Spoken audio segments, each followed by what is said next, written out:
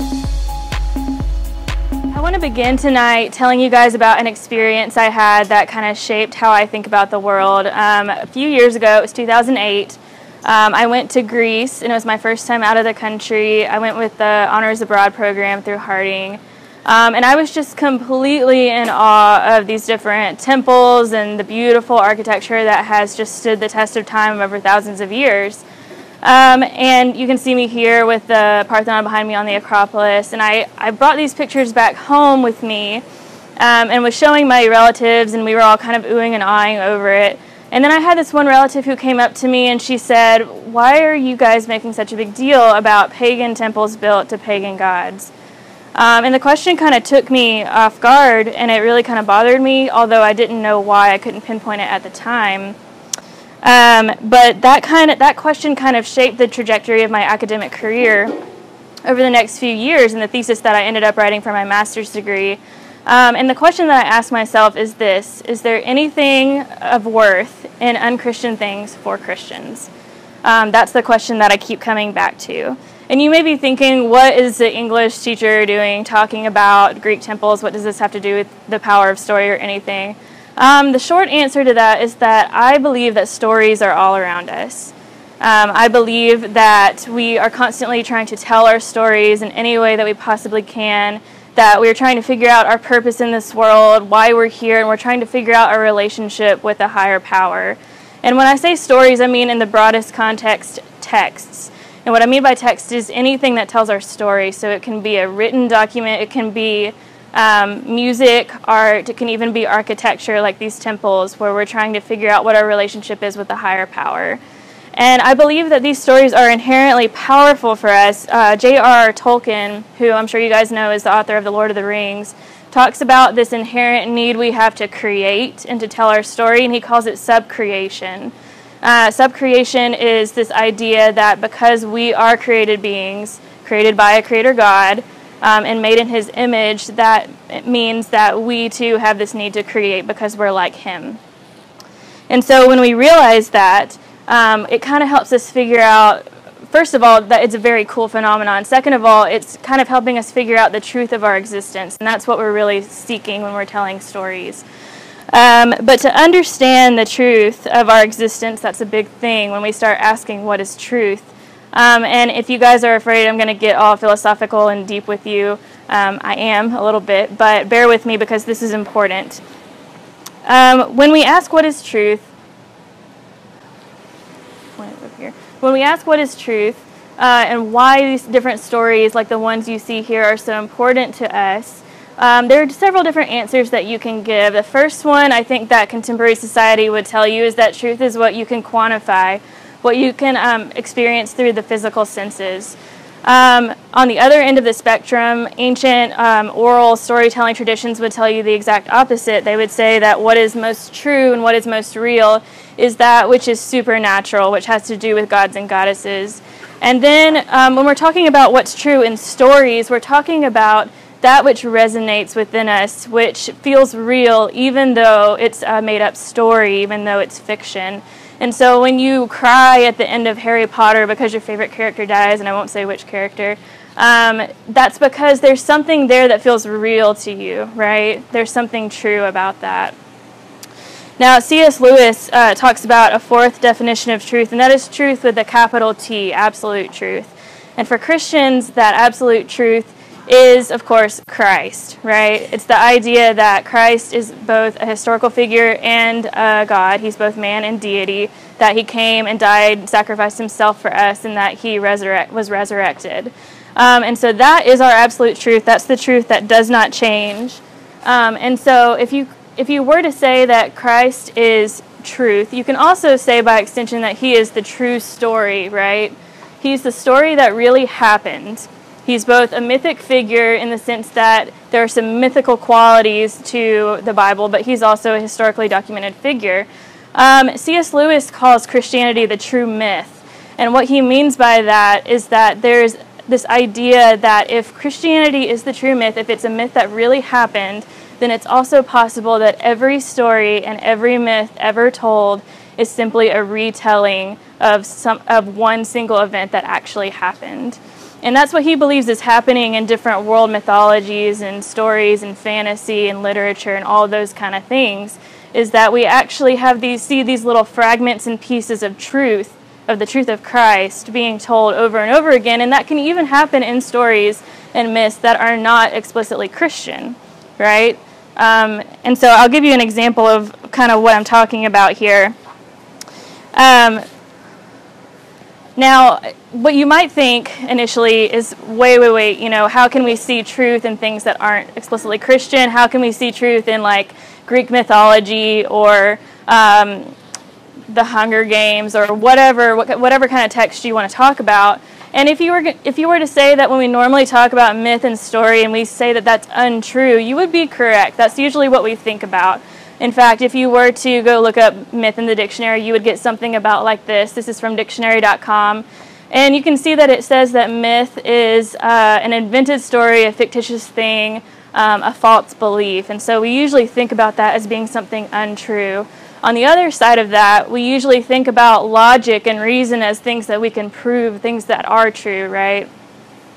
Well, would you believe me if I told you that originally, way long time ago, myth and logic, or their Greek words mythos and logos, were actually pretty synonymous with each other. Mythos meaning an account or a way of knowing, a way of understanding our world through story. And logos meaning a way of understanding the world through logic and reason. Of course, over time, these two different definitions have kind of grown apart, and so we kind of treat them like they're opposites. But that wasn't always the case. And the cool thing about stories, and fantasy in particular, is that it's one of the rare places that we have today where you can actually see this mythos and logos kind of rejoining. And the reason why that's important is because when we rejoin the mythos and logos together the way that they were intended to be, we get the most complete view of the true story and the true myth of Christ. And so you may be asking, okay, so what does that look like? What's a practical example of that? So the first thing, mythos, when you're talking about mythos of a story, let's just say fantasy or myth, world mythologies, you have the truth of Christ broken down into these little pieces and these little fragments that we call archetypes. And archetypal images are images that can be tweaked and twisted and changed over time, but no matter how much they're changed, you can still recognize them as being what they are. And I think the most common one probably for Christians to recognize is the Savior archetype, right? So that's Christ. Now, we see that archetype in a lot of other places too, though, right? So like here we've got, this is Balder from Norse mythology. This is Prometheus from Greek mythology. Hercules is another one, and my personal favorite, Gandalf, from The Lord of the Rings. And so you have all these different archetypes showing up all over the place, and we'll talk about why that's important here in a second. On the other hand, you've got the logos of fantasy, and what that is the mythic language used in fantasy. And the reason why that is important is because fantasy has this really cool ability to show us the power, the inherent power in language in a way that we don't normally see in our everyday world. And so when we read a story like Lord of the Rings, for example, since that's my favorite, I'm sorry if you're not a Lord of the Rings fan, just bear with me.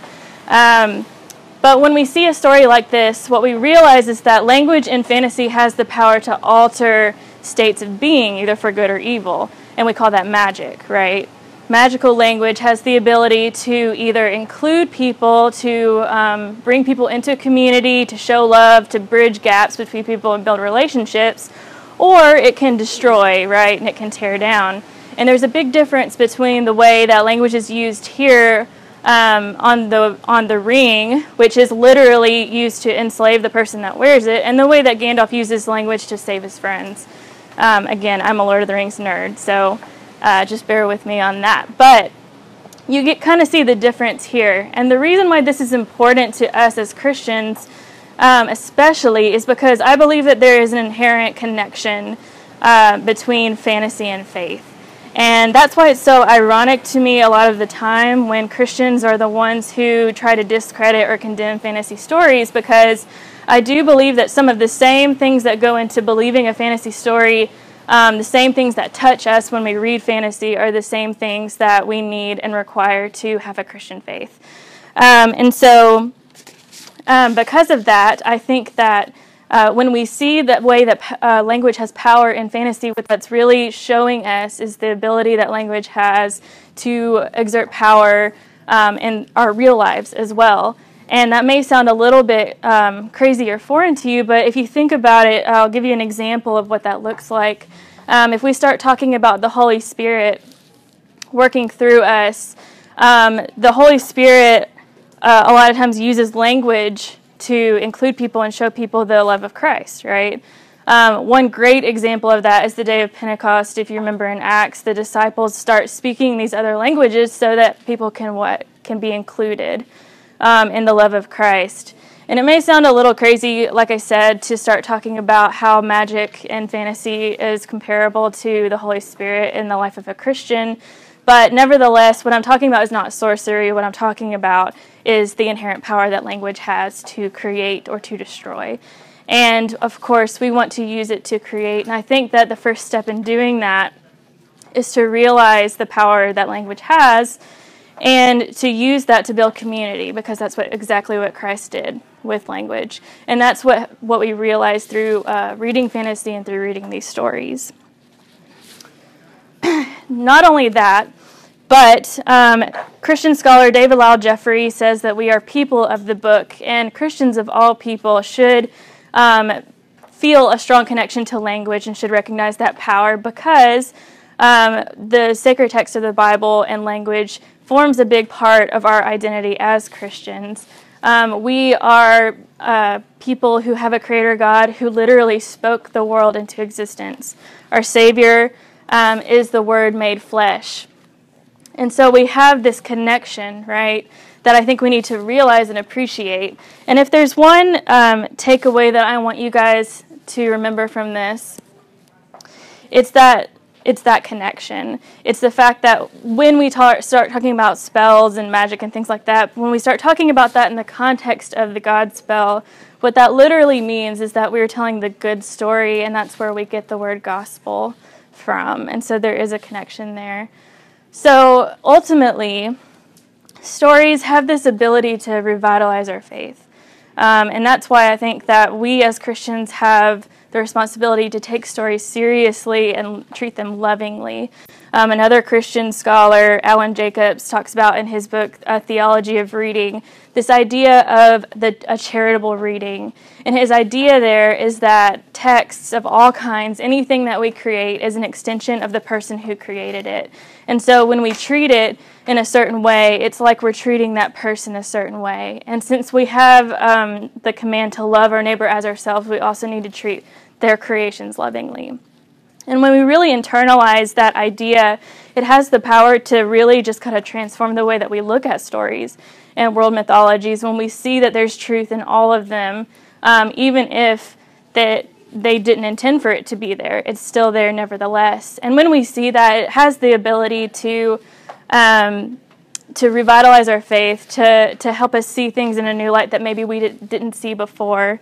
And most importantly, it has the ability to bridge gaps and build community with people who think differently from us. Because when we see that there are those commonalities there, we can actually start to have a conversation with people who might not believe in Christianity, but who might understand why we love story.